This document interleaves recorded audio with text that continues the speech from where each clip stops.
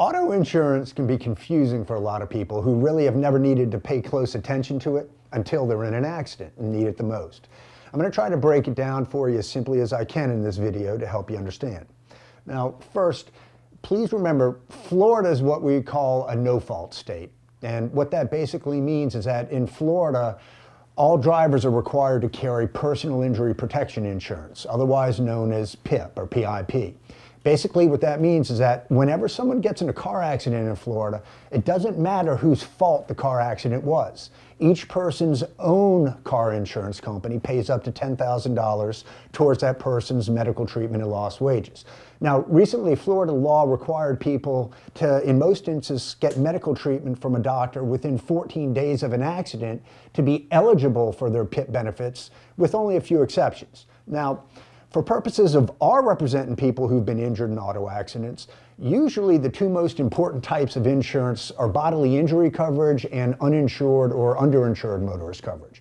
Bodily injury coverage is the insurance that the at-fault driver carries to cover you for your injuries. Uninsured or underinsured motorist coverage is the insurance that you yourself carry with your own car insurance company to protect you in the instance where an at-fault driver either doesn't have bodily injury coverage or doesn't carry enough bodily injury coverage to adequately compensate you for your injuries.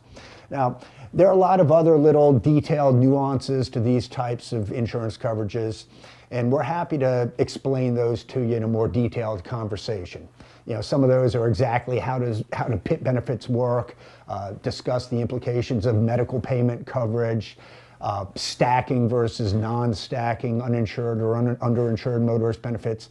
But simply a quick guide for you is if you've been in a car accident, you want to pay attention to how much bodily injury coverage the other side has. And then you want to review your own policy to see if you carried uninsured or underinsured motorist coverage, and if so, in what amounts.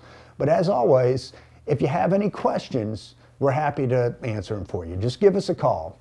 We'll answer all your questions, spend as much time with you as you want. One other thing is that, you know, when we represent someone, one of the first things we do is we send a letter to their insurance company as well as the other insurance company, and we require them under law to give us all the insurance limits within 30 days. But most of the time, we just simply call up the adjusters, introduce ourselves, and we have a pretty friendly relationship. Well, maybe not friendly, but at least professional relationships with most of these insurance companies.